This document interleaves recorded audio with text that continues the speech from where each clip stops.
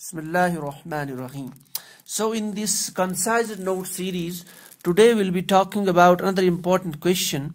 You can see here, that is, what is migration rate, and derive the equation for retention factor, that is denoted by K.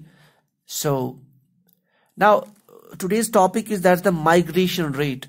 So by migration rate we mean that when we talk about the chromatography, we know we use a column, and in that column we have stationary material packed. Now the solute, the species which have to be separated, they're actually inserted with the column, and then we are also passing the mobile phase. So after some period of time, we see that the species are getting separated. Now migration rate means those species are solutes.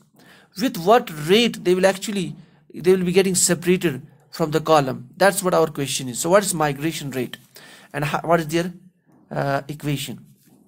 So we'll answer it here.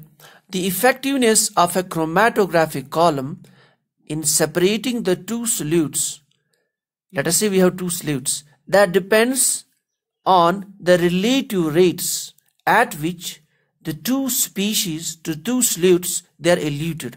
So it depends on the relative rate at which the two solutes or the species, they are eluted. Eluted means they will come out of the column. So these rates, they are in turn, they are determined by the ratio of the solute concentrations in each of the two phases. We know in the column we have a stationary phase, and then we are pouring above it the mobile phase, which is the solvent. So the ratio at which these two species they will get eluted, that depends on the concentration of these solutes in each, the stationary phase which is packed in the column, and the mobile phase which flows through the column. Next para, the retention factor is an important experimental parameter that's widely used to compare the migration of solutes in the columns. For example, we'll take a solute A.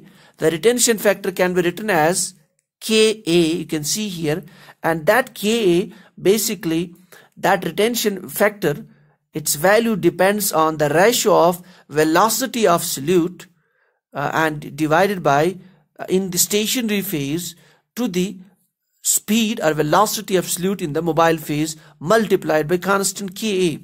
So in nutshell, we can say that retention factor is the ratio of the Ts by Tm. It's the ratio of Ts by Tm. That means how much time the solute spends in the stationary phase to the time it spends in the mobile phase. So I can say the retention factor is the rate at which a compound, or at which a solute, or at which a chemical species, it migrates through a column. It's the time spent by that compound or solute in a stationary phase relative to the time it spends in the mobile phase. So this is all about the basic which actually by which we can understand the migration rate and we can understand the retention factor.